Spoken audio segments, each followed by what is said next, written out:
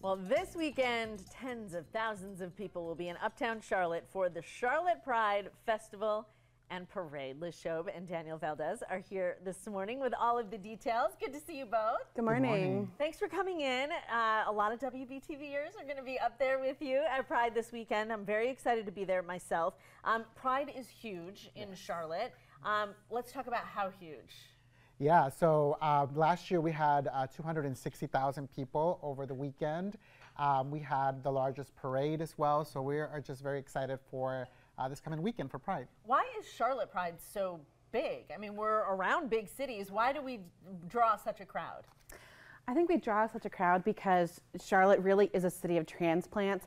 And I say that as a North Carolina native, feeling like a unicorn. People are from everywhere, which I think makes it really exciting.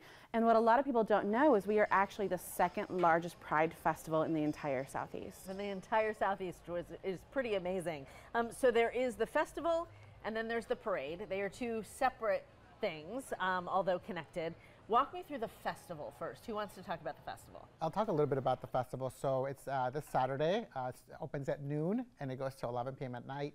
We'll have tons of vendors, food, two stages, a community stage and a main stage, as well as other activations throughout the festival. So it's going to be really fun. And then the parade is Sunday, right? Yes, the parade is Sunday. The pre-show starts at 12:30, and the parade will kick off at 1, and it'll run to about 4 o'clock. And then we'll wrap up the entire festival with our headliner, Paula Cole, and we'll finish the festival at 6 o'clock. When we talk about the parade, you have an insane number of floats, groups marching in this parade. I'm sure everybody wants to be a part of it. Yes. Yeah, we have about, I would say, 90 floats, 200 contingents, and 11,000 people that we're expecting to just be part of the parade itself, not counting all of the folks that come out and just enjoy the parade and participate. That's huge. You mentioned Paula Cole, and wow, that will be amazing. But you have a ton of great entertainment. Walk me through that. We do. We have over 40 hours of entertainment across 5 stages. As Daniel mentioned, we have the main stage and the community stage, but we also have some smaller stages. We have Flourish, which is our mini arts activation that'll be in the Mint Museum this year. We're very excited to partner with them. We also have the Charlotte Gamers Network that will have a stage, and we are partnering this year with our sister organization, Charlotte Black Pride, for the Charlotte Black Pride stage. So we are so excited about all the things we have going on. Is it a challenge to choose artists that will perform at Pride, because people get particular about who they love? Yeah, we try to have something for everybody. Yeah, we definitely try to have as much diversity as we can, but also it's expensive to bring artists too, so that's also part of the calculation. But we're really excited about the folks that we have this year, and it's going to be really fun.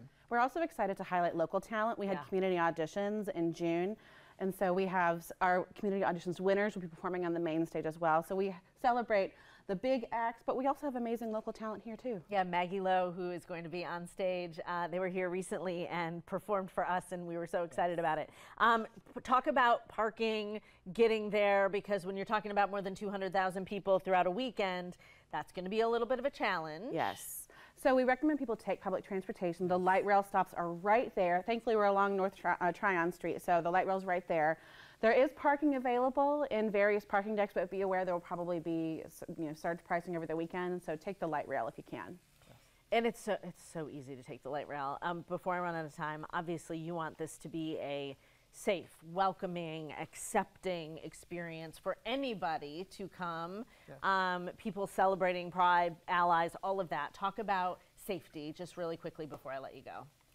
So we work really closely with local departments here in the city. We work with CMPD, the City of Charlotte, to make sure that everyone is safe and happy. We also recommend that people stay hydrated.